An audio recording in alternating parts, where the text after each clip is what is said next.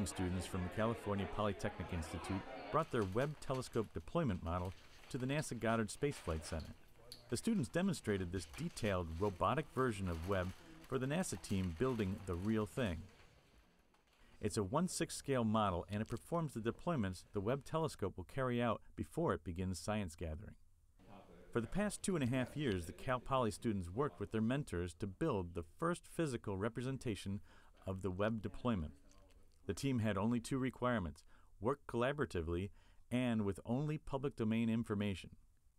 The purpose behind this model was to give the public and people that don't really know much about the James Webb Space Telescope an idea of the complexity of the deployments that take place. The Cal Poly Small Deployment Engineering Model, or SDEM, will be at the Goddard Space Flight Center for the next month. The team also built a deployable 1/20th scale model and gave it to the Webb project manager, Bill Oakes. The Webb team plans to use the Cal Poly team's gift during public outreach events.